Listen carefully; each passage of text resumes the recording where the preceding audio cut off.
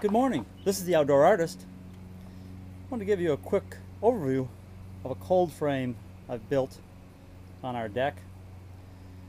For those of you that are familiar with cold frames, this should look fairly familiar. For those of you that aren't, a cold frame is basically a structure, usually temporary, used to help harden off plants that are transitioning from a seedling state inside to the long-term state, which is planted outside. And in this part of the country we get very cold nights, fair amount of wind and other things that will knock those seedlings around and make them so they don't grow as well as they could, and in fact some cases will kill them. So this cold frame, fairly simple as most of my designs are.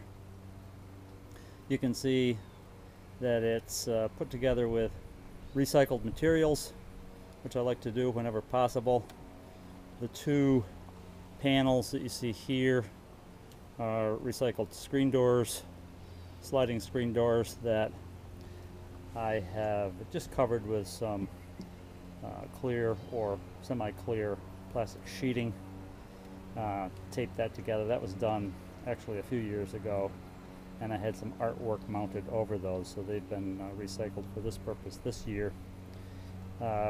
Then it's just basically held together with 2x4s laid across the deck, and then some 1x6s.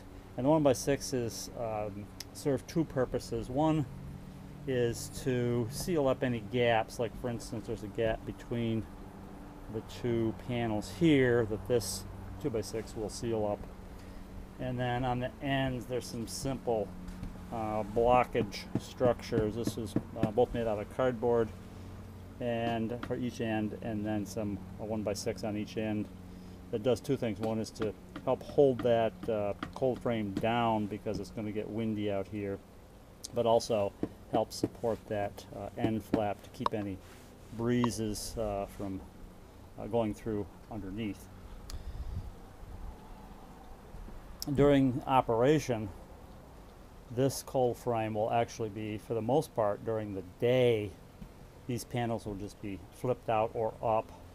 I could either be propped up or taken out completely.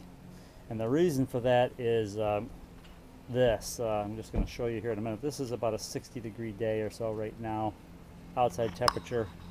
And I'll zoom in here on this thermometer that I've put inside to see if you can see that.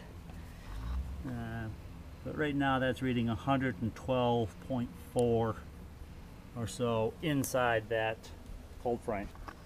So that is way too hot for plants, obviously, and I just did that to give you a sense of what happens. And that got up to 120 range, excuse me, 112 range within literally I'd say 10 minutes of closing up the ends and sealing it up a little bit. So when we put our plants in tomorrow, we will keep that open most of the time. Then at night we'll go ahead and seal that up to keep the cold off, or if there's a windy day we can seal most of it and perhaps separate the two panels, allow some air circulation so it doesn't get overheated, because you don't want to obviously kill the plants.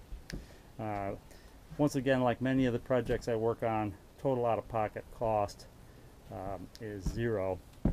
You may notice these 1x6s are actually left over from the last project I showed you, which was the enclosed garden. I did purchase a couple 1x6s there and had some leftover stock, so easily recycled those. And that's the same source for these leftover pieces of 2x4. Now, before I let you go for today, I did have a couple questions on the enclosed garden below, and a couple people questioned the curves that I put in the fascia around the garden. And I wanted to just show you how I did that. This is actually a fairly standard technique from building boats. If you ever had to build a boat or enjoyed building a boat or had to do any kind of a complex layout, this is a fairly standard technique, so it's nothing new. It is very simple, works very well. So let's assume, and I've got this one set up here, let's assume you wanted to put a curve in this 1x6 that followed roughly this pattern. This is just a piece of 1/2-inch PVC piping that I've clamped this end and this end after determining I wanted about that much of a curve. Now if I'd wanted to, I could have curved it more or less. In fact, for smaller jobs, when I want a lot of curve or even multiple S-shaped curves, you can use this 1/4-inch PVC, which is almost like a let's just say it's very flexible to run curves with. So all you're doing here is, once you get that clamped in place to your liking, you like that curve, you just take your pencil, trace out the curve along the PVC piping,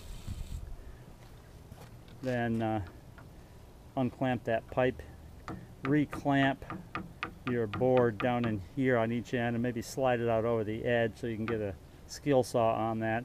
And then you're just taking a skill saw right down through that board and end up with a beautiful curve in literally from start to finish. That's probably a 3-minute job. So quite simple, quite easy. Just thought I'd pass that along. I had a couple questions on the curves based on that last build that we did of the enclosed garden. Okay, this is your outdoor artist signing off.